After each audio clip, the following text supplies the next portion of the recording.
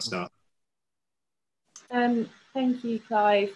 Initially, this was a real problem, and we surveyed our members very early on in the pandemic in March, and I'm very happy to forward the results of that survey to the Secretariat. But essentially, we had a problem initially in that so many people were self-isolating because they had had symptoms, or indeed one of their household members had had symptoms, so they were forced to be off work for 14 days due to not being able to access a test in an already very, very short-staffed and overstretched NHS. And we'll talk about this next week, I'm sure, with mental health, but actually that's been a real risk to people's mental health because those doctors sitting at home felt really guilty about not being able to help that pandemic. But that's a tangent.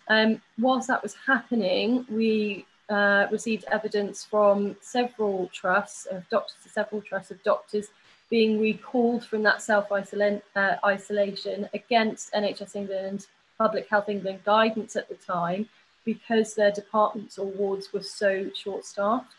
That has got better, and must say, certainly my personal experience, and I know the experience of our members, is people understand now that doctors are going to need to take sick leave should they become symptomatic, and the access to testing has been, until this week, much better. So yes, it was an issue. I don't think it is as much of an issue now.